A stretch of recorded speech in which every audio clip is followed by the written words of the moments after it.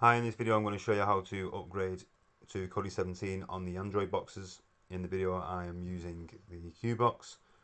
I'm going to have to go fast because it's only 5 minutes I can do a video, so I'll probably have to do this one in a few stages. If any point I'm going too fast, just pause the video, catch up and then press play to carry on. Okay, so you're going to have the main screen here. First of all, I'm going to do a few checks. In the top right hand corner you should have the time. You always need to make sure that this time is correct on the boxes. It does have a tendency to change it to the wrong time, and if it is the wrong time, Kodi won't work, the updater won't work, so a lot of things won't work just by simply having the wrong time on there. So check that, make sure it's right, and I want you to click on settings at the bottom right hand corner here.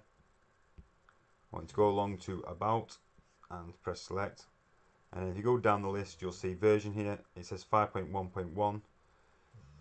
if you have 4.4.2 for example, you can only have Kodi 16.1. If you have anything above 5.00, then you can have Kodi 17. So just check your device, make sure that you can have Kodi 17 before you wipe off Kodi 16 and install, or try and install Kodi 17.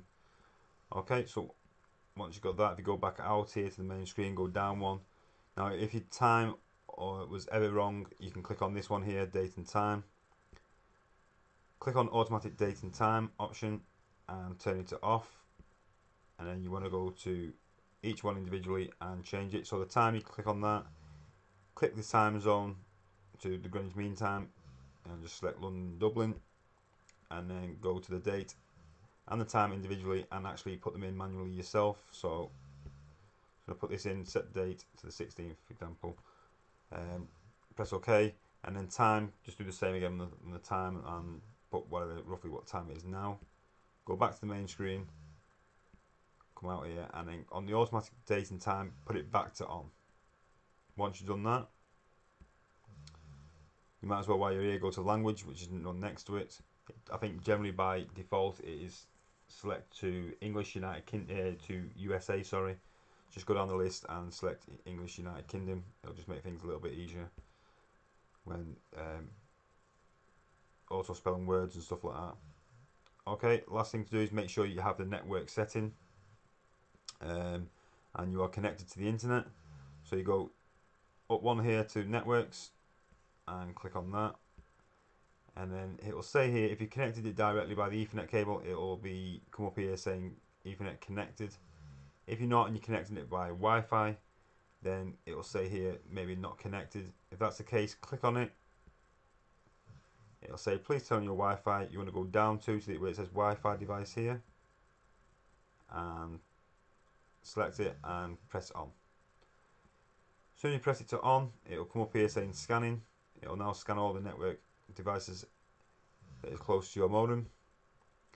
Once it gets the list up, click the one which is yours and enter your password, and then press this blue arrow here. It should then connect to the internet. So now you should have the British keyboard with the right time and date, and also you should be connected to the internet. Once you have all them and you've checked that it's Android 5.00 or above, you're ready to uninstall Kodi 16 and install Kodi 17. First thing we want you to do is go back to the main screen. I want you to click on settings again. This time I want you to go to apps, which is here on the top row.